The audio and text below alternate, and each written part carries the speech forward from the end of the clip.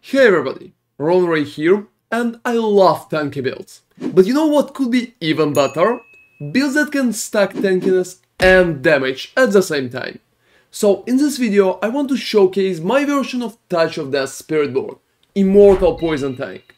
The build can reach more than 34k of life, and potentially the same number of barrier, making it practically unkillable. All of that while dealing tons of damage with satisfying poison explosions. And those explosions can reach up to 2.5 trillions of damage, which is a very big number. It can also push speed pretty easily, reaching up to 130 plus speed completion, and speed farming pit 115 to 120 with a decent gear. It also can have a few different versions, and you can pretty much change it to fit your needs. Check out the timestamps in the video for all particular questions, and let's go forward. So, how the build works? Currently we are using the basic tag that is used in almost all Spiritborn builds right now. It's Rod of Kipeliki together with Ring of Midnight Sun. Rod of Kipeliki is wasting all our vigor when we are using our core skill to get automatic critical strike and additional critical strike damage. And Ring of Midnight Sun is giving us back 50% of the vigor we spent in the last 2 seconds when we are critically striking. Since we are critically striking every time when we are hitting, we are receiving our vigor back every time as well, and that's just a never-ending process. To reach that never-ending process, we need to stack additional resource regeneration in our Pergon board and a little on our items, so 50% of the vigor will be raised closer to 100%. We can also stack health and use health as our damage source, and that's one of the strongest parts of the build. Since Vicious Shield passive right now is bugged, it's giving bonus damage based not of our maximum life, but compared to our basic life. It pretty much leads to a situation when we have more life and we have more barrier too compared to our small basic life. So just stacking life and receiving bigger barrier helps a lot. To pretty much reach crazy amount of life, we are using a very cool passive, Resilient. And Resilient is a passive that gives us casting Gorilla skill grants at least 5% per level increased maximum life. We can reach up to 70% of additional maximum life that way, and stacking life helps us significantly. That way we can reach up to 32,000 of life, or maybe even a little more, and 32,000 of barrier as well. So Vicious Shield is going to give us tremendous amount of damage, and that's probably the best way currently to stack the damage. So to keep our barrier up, we're pretty much using the runes. And just Invoke Druid Earthen Bulwark is pretty much the best rune currently. We can also use it together with the rune that requires spend our maximum resource, because we're always spending the resource, and that leads to the Bulwark always being up. To pretty much ensure that barrier is always full, we are going to use some gems for barrier generation, and we can also use Concussive Stomp, because it can provide up to 30% of additional barrier.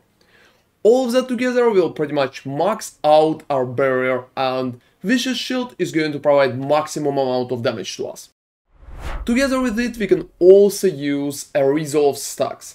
So Aspect of Interdiction give us additional block chance per Resolve stack, and we can roll Resolve, for example on the Amulet, leading up to 17 stacks of Resolve. And we can use Aspect of Redirected Force, which is going to increase our critical strike damage. All the techniques together are working just perfectly with Touch of Death itself, because Touch of Death is pretty much a potency skill, but with Poise Touch of Death passive, you're going to make it core skill, and Kipeliki is going to make it basic skill as well. That way our Touch of Death will be potency, basic and core at the same time, and that way we can stack significantly more damage bonuses. So the key to damage is pretty much stack as many plus to Resilient passive bonuses as possible. So perfectly we need to roll them on our pants, additionally on our helmet, and on our body armor too. However, as a body armor, we can also utilize Shroud of False Death, because it can provide a lot of additional life and +1 to all passives, which is going to increase our damage significantly, because we utilize so many different passives, since our main skill Touch of Death is potency, basic and core at the same time, as I already mentioned. And maximum resolve stacks are also going to help. And as a cherry on top, we're going to use Jaguar bonuses in the Spirithall, because that way we will be able to deal additional damage with our main Jaguar bonus and get Ferocity, which is going to increase our attack speed. And since our skill is basically free, more attack speed leads us to significantly more damage. So cooldown management and pretty much getting constantly unstoppable is very important for all Spiritborn builds. And in that build we have a lot of uptime for our unstoppable, mostly because our passive Prodigy Tempo is going to give us crazy amount of cooldown reduction. Constantly spamming our abilities is pretty much going to lower the cooldown of almost all our skills. That way we can constantly spam Armored Height, which is going to give us some percentage of unstoppable. But also we have 1 point into initiative, so every time when we are casting ultimate we are still receiving 2 seconds of unstoppable again. So just rotating ultimate and armor height is pretty much giving us crazy uptime of unstoppable. And Prodigy Tempo itself is giving us very high uptime of the rest of the skills too. So another great question is where our tankiness coming from? The main source of our tankiness is pretty much crazy amount of life and barrier. Since we constantly reset that barrier, we should always have it up. Due to our mercenary work, we can also get some amount of fortify and it can help us to survive better. Another important part is reaching maximum resistances and maximum armor. So I usually stand around 800-900 armor, and pretty much to cap it for pit push, I recommend to just use an incense, because incense can give you 200 armor, which is a very great bonus and it can make you significantly tankier.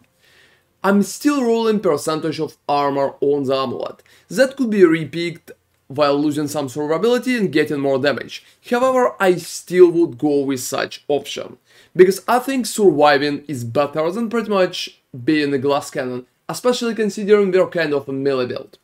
To reach resistances, we're pretty much using a very nice combination, because we can get different gems in our jewelry for cold resistance and for shadow resistance. Poison resistance, on the other hand, can come from anti-venom passive and from our paragon bonuses. So for example, we are taking Grounded, and Grounded itself can provide a decent amount of poison resistance. We can also take a little here. All of that together making our resistances almost capped in almost all situations. And when we are using incense, those should be pretty much capped. So if you're not using Shroud of False Death, and you're using normal chest and stat, you can pretty much roll 20% of resistances on that chest. It's going to make maxing resistances even easier. So in that case, you will have no issue at all, and you can even drop some paragon changes or other resistances bonuses. So why we are using Concussion Stomp? Genuinely, Concussion Stomp is a very good ability, because we can constantly spam it and we can reset cooldown very fast. It's a guerrilla skill, so as a guerrilla skill we pretty much need to use it to get a resilient buff. And not just a resilient buff, it's also going to help us significantly to maintain our barrier. Because without Concussion Stomp, it will be significantly harder to get maximum amount of barrier while we are fighting. But Concussion Stomp can grant us 30% of barrier every time when we are hitting enemies, and it helps a lot. It also can give us a chance to dodge next 3 attacks from an enemy, and it's helping a lot at the boss. So as an alternative, if you don't like Concussion Stomp, you can run Scorch. Scorch is going to increase your damage with Enhanced Scorch, and that way you will deal more damage against crowd control enemies, which is a pretty strong bonus. So both those options are valid, and you can pick the one that you like the most. However, I prefer Concussion Stomp because it gives more stability into the fights, and we have a lot of damage already.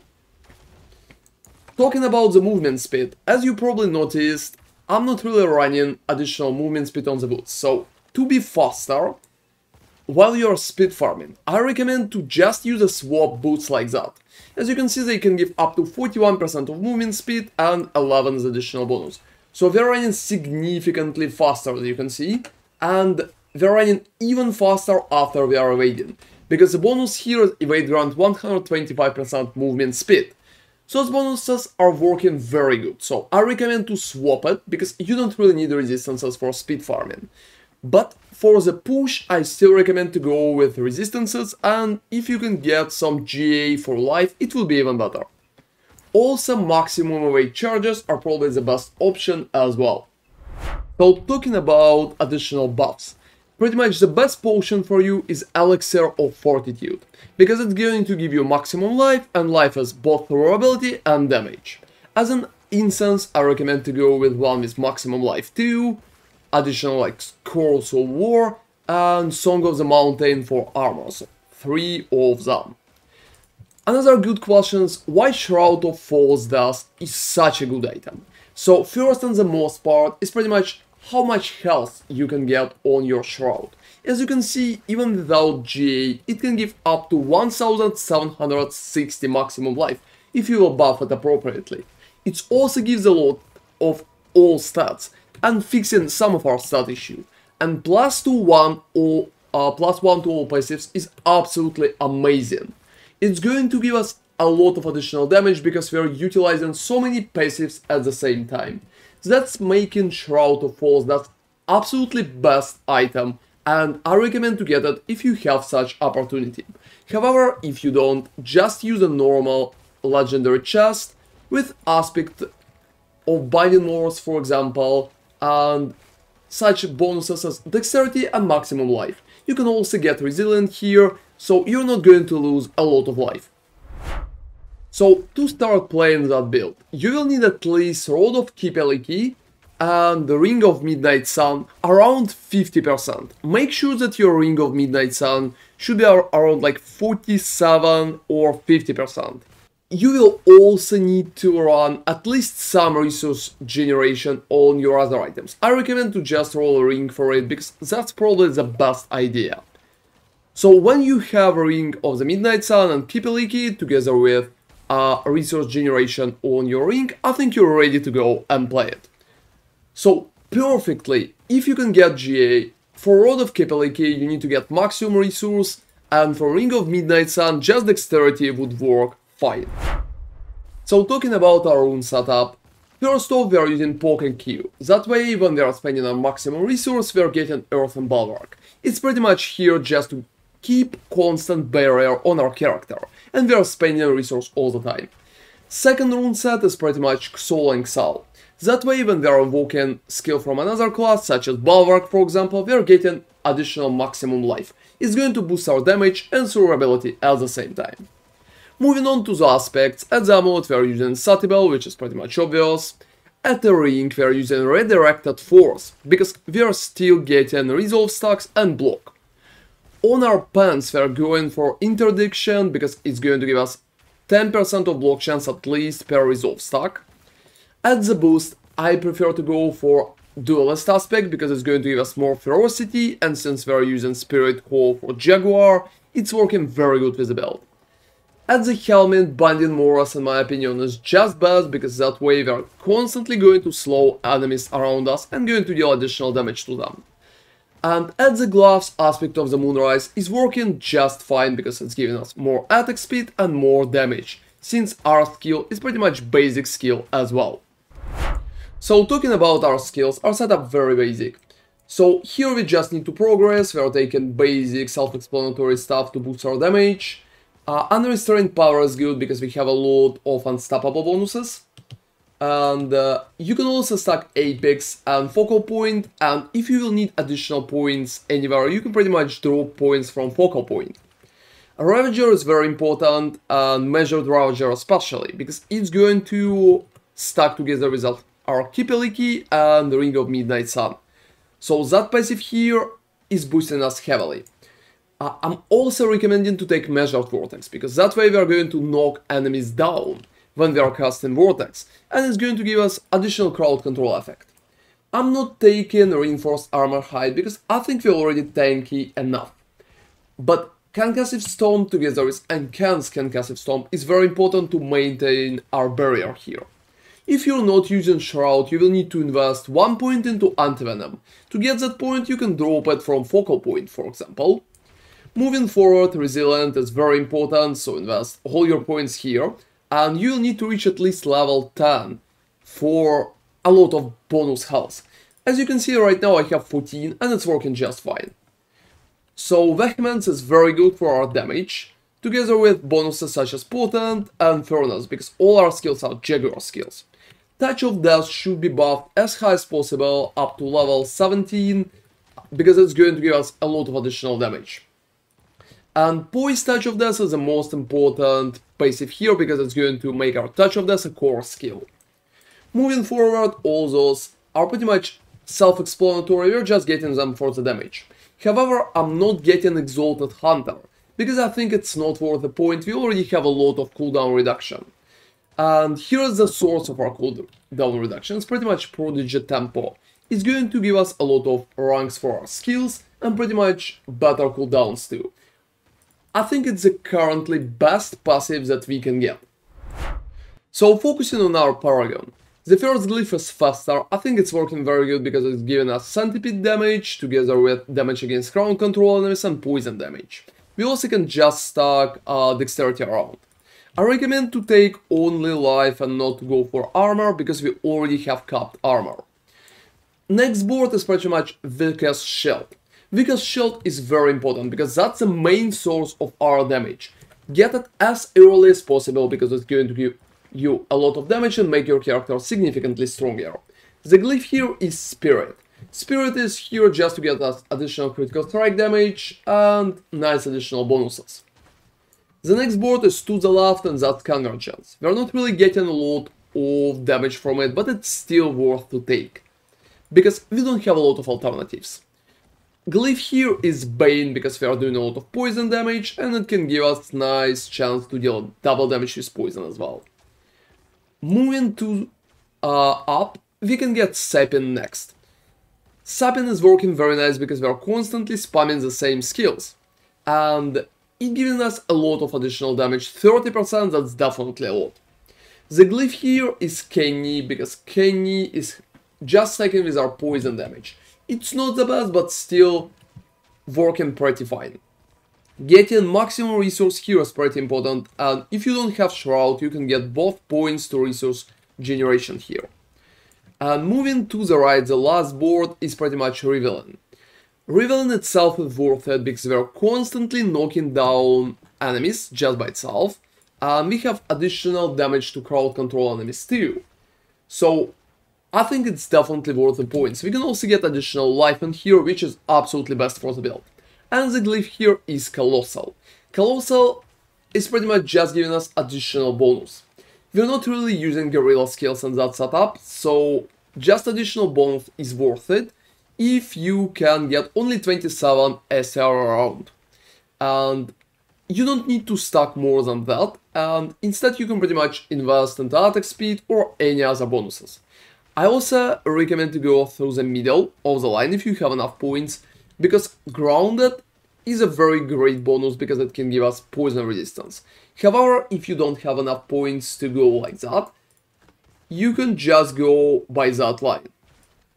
From Fearless to just up, here and to the right.